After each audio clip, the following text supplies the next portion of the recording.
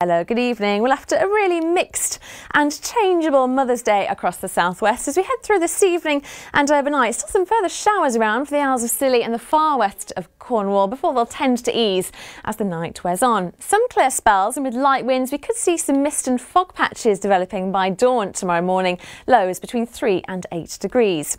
So for Monday it's looking generally drier compared with today. Aside from 1 or 2 isolated showers, there'll be variable clouds, some brighter spells at times, light winds with highs between 10 and 12 degrees. Into next week, temperatures are set to climb, but it's not going to be wall-to-wall blue skies and sunshine. Some further showers around at times.